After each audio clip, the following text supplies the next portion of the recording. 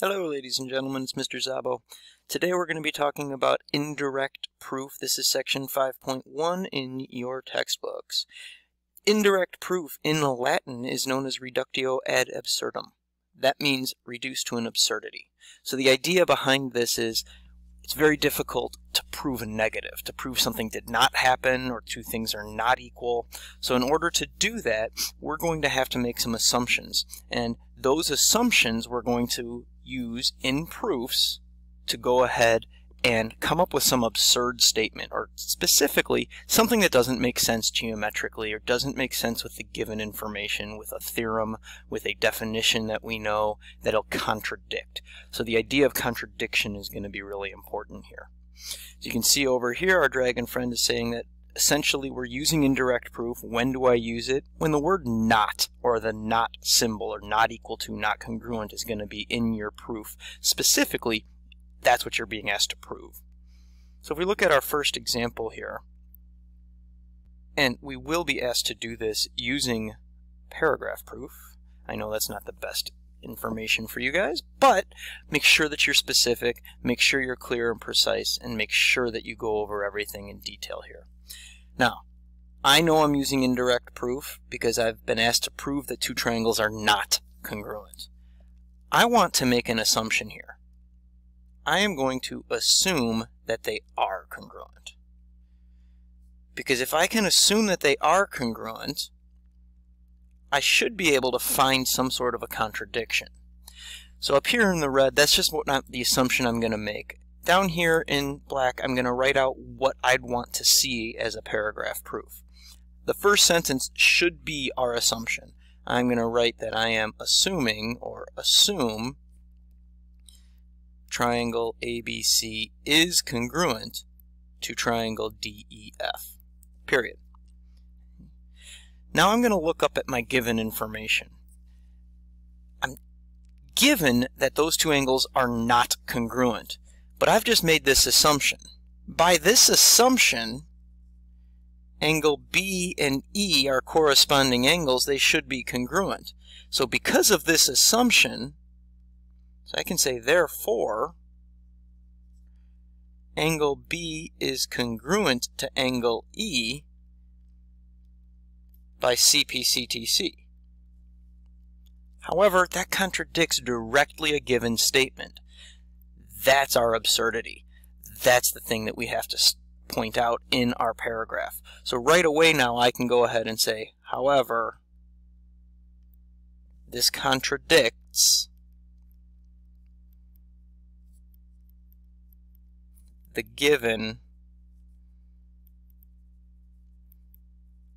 that angle B is not congruent to angle E. Therefore, our assumption must be false.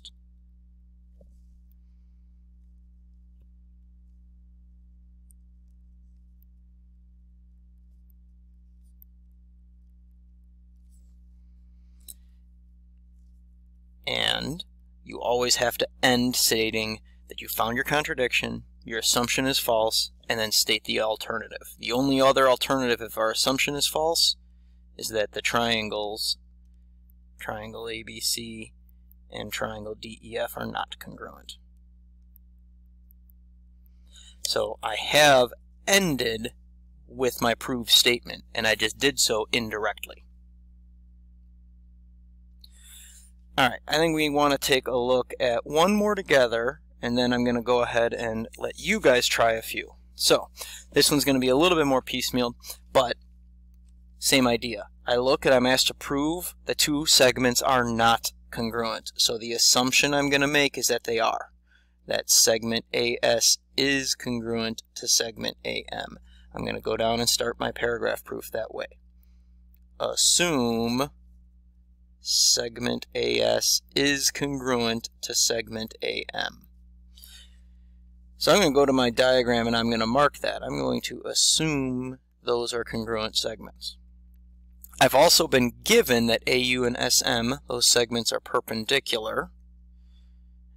So I've got a lot of options here of where I can go. But I do know that segment AU is perpendicular, so if I'm going to use that given information, I can state right angles and then take that the next step. So I'm going to go ahead and pause to write this out. And through the magic of video, my sentence is done. I just stated that the given information states they're perpendicular, therefore we have right angles, and those angles are congruent. That's the 3 steps you need to state in that sentence. Lastly, we can conclude, or we can say that segment AU is congruent to itself, and therefore we have congruent triangles. Those triangles are congruent by HL, so in fact I technically didn't even need to state that my right angles were congruent, because I just need right angles, congruent, and congruent, hypotenuse and leg. Any way we look at that, I now have congruent triangles, which means that segment AS and segment AM are congruent, segment AU is congruent to itself, but it also means that segment SU is congruent to segment UM, and there's our contradiction. Since that's our contradiction, I have to write a sentence. Why are they congruent based on my assumptions? State that they're contradicted. State that our assumption is wrong. That was our assumption. And so, our proof statement. Since our assumption was wrong, the only other option was that they're not congruent, and we're done. There are 2 more practice problems on here. What I'd like you guys to do is press pause and see if you can come up with a proof for this next one. And it can be done the same fashion. Assume the negation of our proof statement. So remember, if I'm negating a negative, it becomes a positive. So if JP does not bisect that angle, the negation is that it does bisect that angle. So press pause now and try this example. When you unpause, I'll have the answer to this example.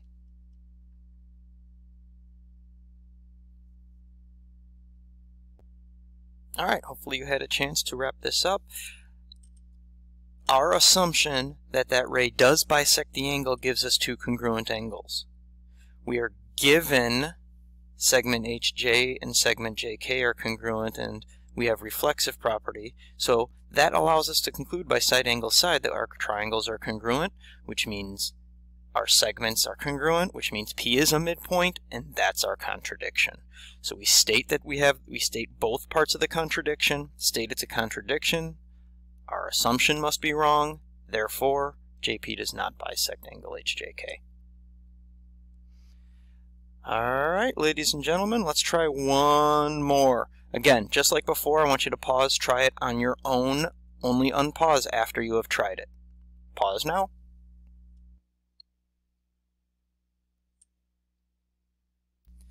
Alright, so for this last problem, we are assuming that our angles are congruent. And because these angles are congruent, because we have congruent radii and the reflexive property, our triangles are congruent. Because our triangles are congruent, AB is congruent to BC.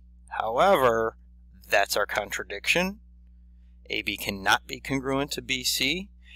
Our assumption must be false, and our angles then are not congruent. Again, just to quickly summarize, as we are looking at indirect proof, we want to identify the desired conclusion or proof statement. We can use this no matter what. It's typically done when our proof statement is a negative, when it is a not equal to or a not congruent. That's when we typically are going to use indirect proof. We assume the negation of that statement. Then follow the chain of reasoning that we have until we contradict either a given piece of information, a theorem, a definition, some known fact. Once we contradicted one of those things, state that our assumption is false and that the original conclusion therefore must be true.